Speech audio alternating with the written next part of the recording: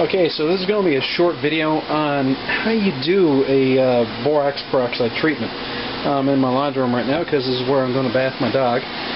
All I'm going to show right now is the treatment itself, how you mix it. Okay, so what we're going to do is right here, you can hear my laundry going. Is we take the lid off this. I use a little fruity bottle or whatever. Let's get the cap off that. You know, prepared. And what you do, the reason why I picked this is because it has these ridges. So we're going to pour the works of this in there. Fill up.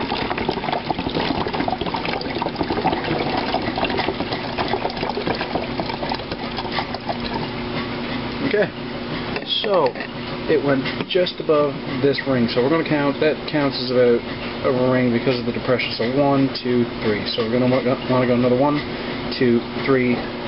Up here with the hot water, pretty much. You don't want to go scalding hot because you don't want to scald your dog or anything. So I'll lay that down there for a minute. Water's running decently warm. What we're going to try to do here is, okay, so you can count 1, 2, 3, 1, 2, 3. Now we're going to do what was called in our old junior high science classes supersaturated solution. Now this is borax I've already got lined out here, and it's on a piece of paper so I can funnel it in easier. Now we're not going to need peroxide anymore. See, what it is this is 3% peroxide. And what we're wanting to do is we're wanting to dilute this to 1%. So actually we only put this at 2% then. Means we got to put some more water in. Oops. So we're going to want to go another 1, 2, 3. Like that. So we're going to take the solution from 3 parts to 1 part because, you know, 2 parts water mixes it down. And now we're going to take the borax. I'm not really going to show you the borax going in because we're just putting it in.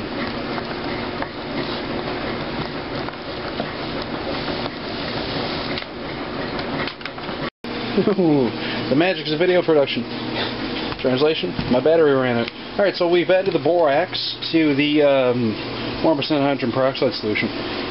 You're going to get some stuff left over in it, but you're going to want to actually mix this until nothing else can go into the solution anyway. So having some left in the bottom is better than not having any left in the bottom, because then you know you might have to add some more. Now the way this works pretty much is the peroxide is a transmission agent and the borax is the actual material that's going to actually find the eggs and the mites and kill them. Now I've read I forget what it is now, and it escapes me, and I'll probably put it in the annotations later. There's something else you can use in place of peroxide. But what you're going to want to do is you're going to want to spray the dog down. What I did was I just took an X-Acto knife and popped a hole in the top. And what you do is I'm going to prepare a bather. And I'm actually got, what I use is Head and Shoulders. The reason why I use Head and Shoulders, and I use it a little bit watered down because her hair is thick where she's a yellow lab.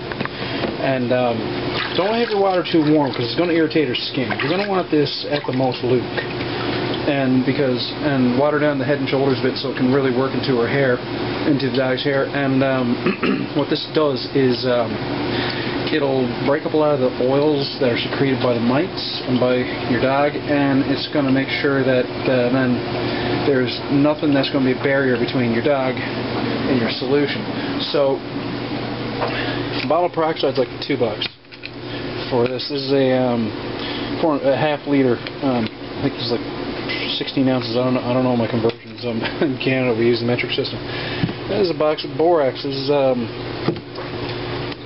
Mule Team brand borax. I think this was like $4 at the grocery store. You can see, you know, it's empty now.